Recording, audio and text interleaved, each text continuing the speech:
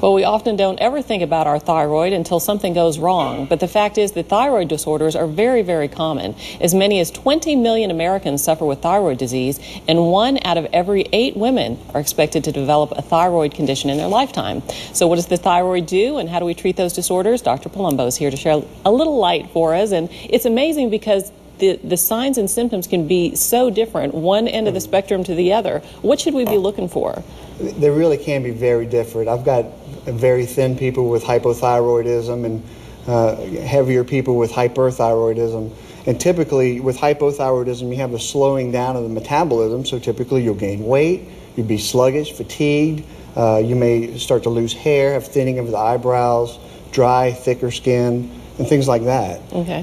Those would be your typical signs, and that would be the most common one of the two, would be hypothyroidism. And that's when you've got too little. That's correct. Okay, then the other end of the spectrum is not so good either. Right. Hyperthyroidism typically will cause anxiety, nervousness, tremor, sweating, palpitations, weight loss, and things like that.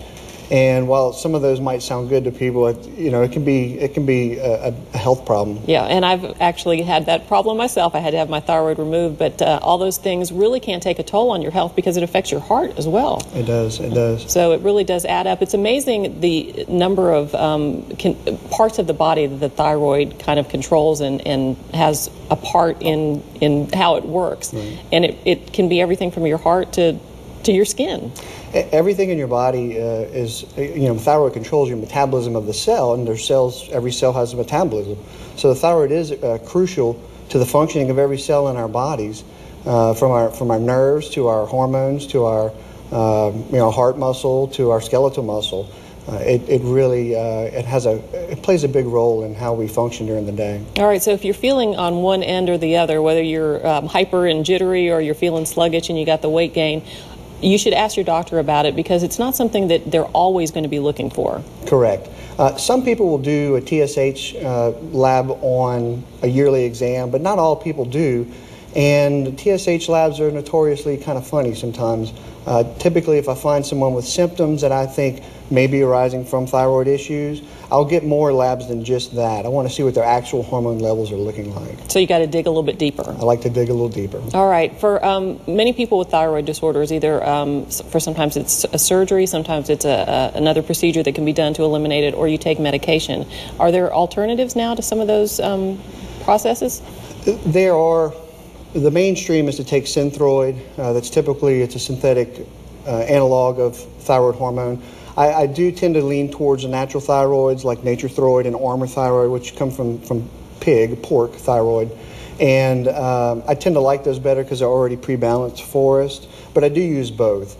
One thing to also remember is some people have trouble absorbing their thyroid medicine, and so they're on these high doses and getting no results. You can get creams made that will help it absorb through the skin for those people. So that's another alternative that would be very interesting to some people. And once you're diagnosed with a thyroid disorder and you started treating it, it's important to keep on top of it because things change over time. As your body is changing, sometimes I guess you have changes everywhere, including your thyroid. Right. They really do change. And one of the most common autoimmune diseases is Hashimoto's disease. It's very common. It affects the thyroid, and if you have it, your thyroid hormones will go up and down and up and down, and your doctor has to kind of chase it. It's difficult, but a lot of people have it, and you should be checked for it if you have hypothyroidism. All right, so when should we talk to our doctor, and what should we tell them? What should we be asking for?